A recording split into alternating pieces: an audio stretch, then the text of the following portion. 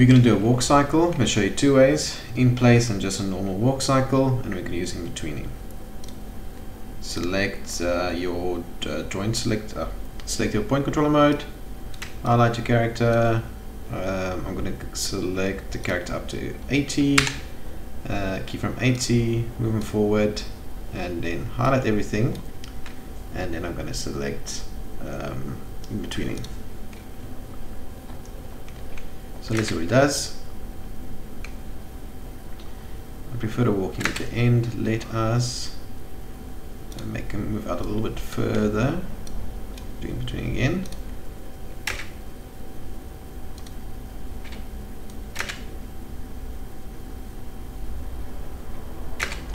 And now we play with the posing, so that's decent enough. So I just want so that's need to start of a pose and end of the same pose. So I'm gonna say this pose. I want it to end on that pose, so let's just start on that pose too. So we're ending with our right foot back, and there's the right foot back. Let's say there. Gonna take this off. Alt F, Alt F. Move this forward. There. Now I'm gonna take this pose. Control C. Add here. Control V. Move this guy back to the starting point. And let's see what Inbetweening does over here. Okay, so let's see what the cycle looks like. So again, the first one, the last one should have the same position, and we're always after the second last one. We highlight that. Go to cycle with the position offset, increase that, and let's see what the character looks like.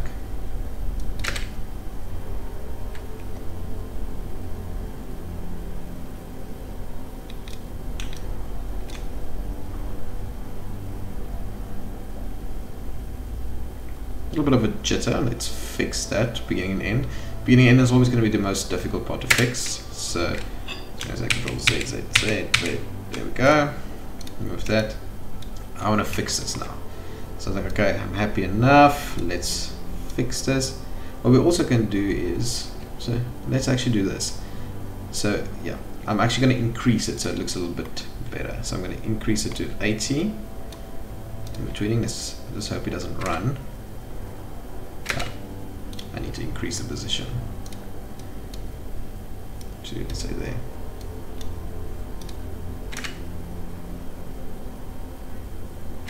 Let's increase it to its max, which is 89.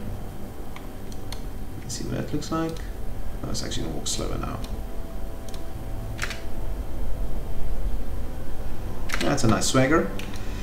Okay, again, first and last should look the same, which it does. I'm going to, let's see what this one looks like now. Let's increase to 500. We will do the track. There we go. I messed up there. I did mess up.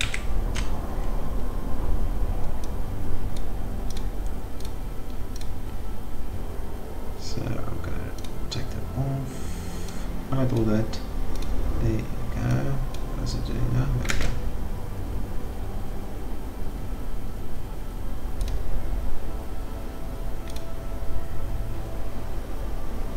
Actually looks quite decent. Let's see.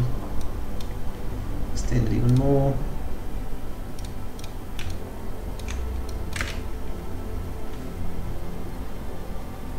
That's very decent. Okay, so as you can see, there's a little bit of a jitter there. You can barely see it, but yeah, it's a little bit of jitter there. So I'm going to extend this. Actually, no, I'm not going to extend it. I'm going to reduce it back to beginning. Let's edit this a little bit. Take off the cycle. Highlight this and this. Alt F. We're fixing now. We're fixing the animation so that we can edit a little bit. Let's try for a little bit of cleanup. So I'm going to unbake this.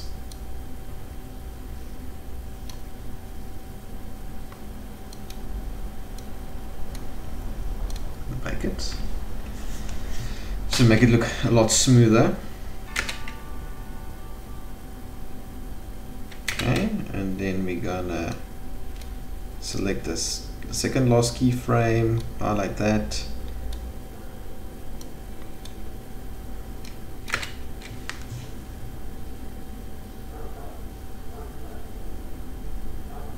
looks even better. Let's extend this to the max.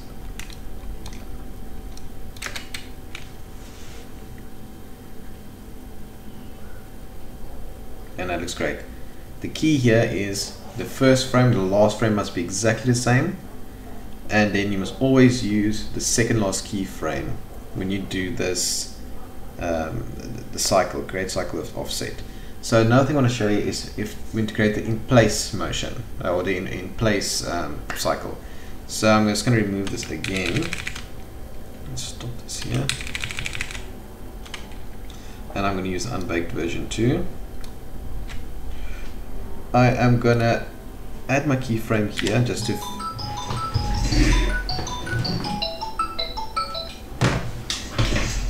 I'm going to put my keyframe here just to end off the little animation. I'm going to add my keyframe here just to end off the little animation. I'm going to remove the last one. So in this case, for my cycle, the whole interval is going to be my cycle. I want to now do in place motion. Also easy to do. We go on joint mode. We select the character's center of mass. We then go to trajectory edit mode. We highlight everything over there. I like to move the character up a little bit. Then the last ball over here, we right click on that, set pivot. We click on this button here, and then we rescale it, and then I move this all back until it looks like it is 0, like there. And then here's my character walking on one place as well. So this is for in-place motion too. So now, for example, I can go again with cycling, except I don't want it to have position offset, so that means I don't want it to continue walking because it's in place. I just want this exact cycle to move. So I select my whole interval. I then click on this one, create cycle, and then I can also create a cycle. The cycle is there, it is working. This little bit is all you need. But if you want to see if it works perfectly, you can do this. So I was going to use a cycle again, but it gives me this issue. I don't know what the issue is. The only way now to fix this is to go to a new scene, use my same character.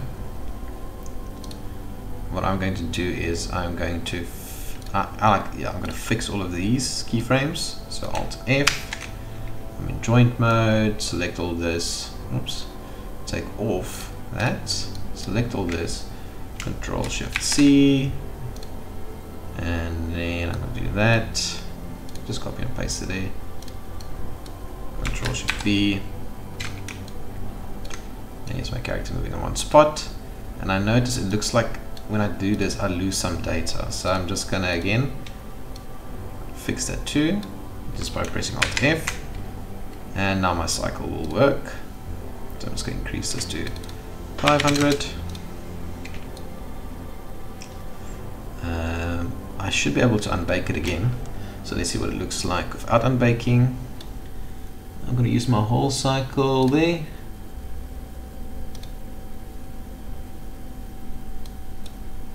There we go. And then we select the cycle at the back, increase it there, and there's my whole cycle. So now it should loop in place as well. So let's see what it looks like.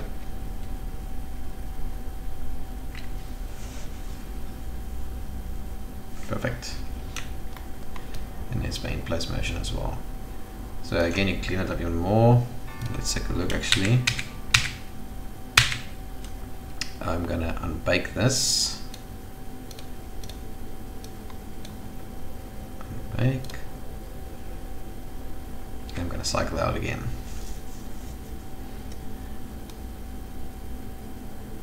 Okay. Happy. And we cycle again. Let's take a look. What does this look like?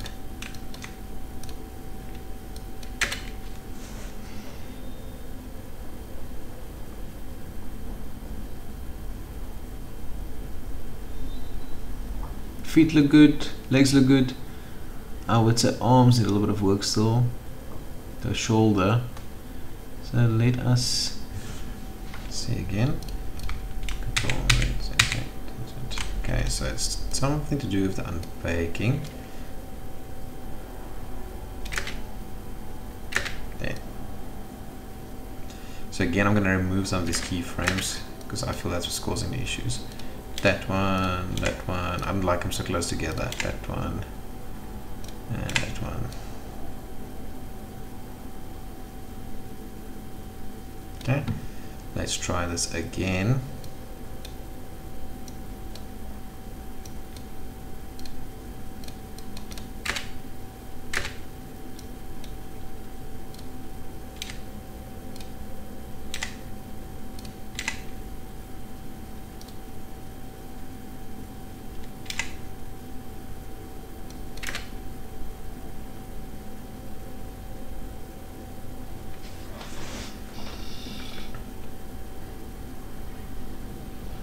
Towards shoulders, I'm doing it for me.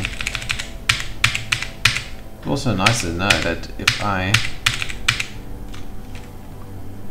do this, I'm gonna remove the shoulders here. I want shoulders to be smooth. Remove that shoulder, remove that shoulder. I'm just taking off by randomly. I don't like the keyframes so close to each other, so I'm just taking off randomly. No specific plan.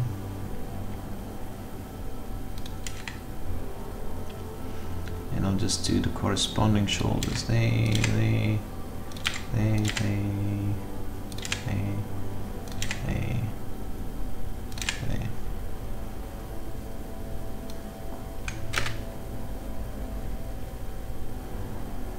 Looks better.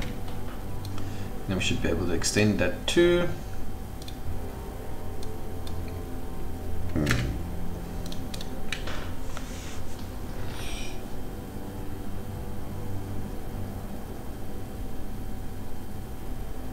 And yeah, I think that looks decent.